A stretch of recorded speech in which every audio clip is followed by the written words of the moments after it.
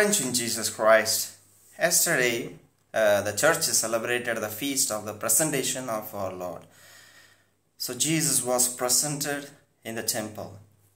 See, according to the custom of the Jews, so the firstborn male child has to be given to the Lord, has to be presented to the Lord, because in the time of Moses, there were 10 plagues. So at the 10th plague, so every firstborn male of animals and of men of the Israelites, of the Egyptians, were completely dead.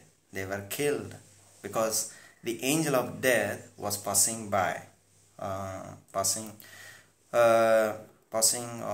at night throughout Egypt, and wherever that blood mark was there on the door, so the angel passed over that door, particularly the doors of the Israelites, and the firstborn male of the Israelites were spared. So in remembrance, in commemoration of that plague or that saving act of God, so they have to dedicate or present the firstborn male child to the Lord. So that was the custom, and because of which Mary and Joseph, they were presenting Jesus in the temple.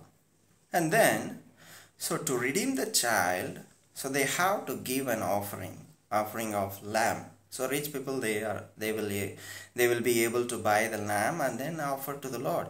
But then it was the poor people who buy pigeons to offer to the Lord. So Mary and Joseph, they were poor, so therefore they were offering the doves to the Lord, doves as an offering according to the custom that was given to them or law by Moses. So therefore this was the things they were following.